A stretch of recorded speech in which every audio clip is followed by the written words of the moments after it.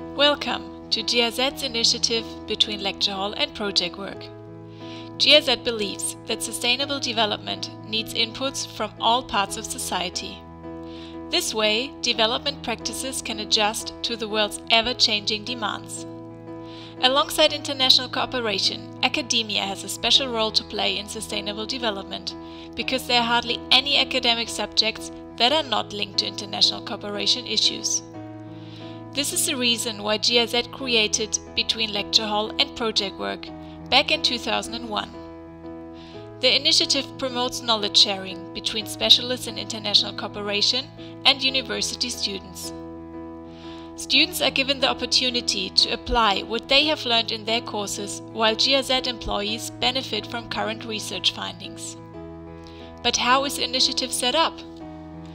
Between Lecture Hall and Project Work offers a framework for dialogue between academic knowledge on the one hand and applied knowledge on the other. It aims to enrich academic life with practical insights and international cooperation with innovative ideas. Between Lecture Hall and Project Work is a competition, and the winners will be those who are able to turn their knowledge and new insights into practical solutions for the field. There are many study programs in Germany that offer a variety of seminars which have direct relevance to international cooperation and development topics.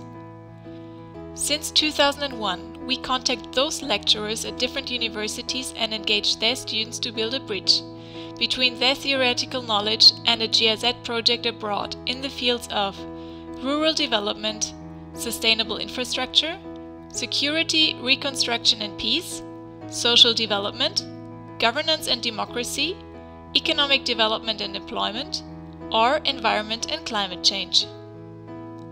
Alone or in a team of maximum 2 persons, the students select a GIZ project they would like to work on. A list of possible projects will be provided by the organizing team. To learn more about GIZ projects, please visit this link.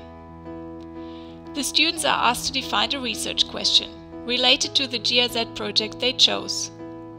Ideally, a win-win situation between the interests of the students and those in the GIZ project will be achieved.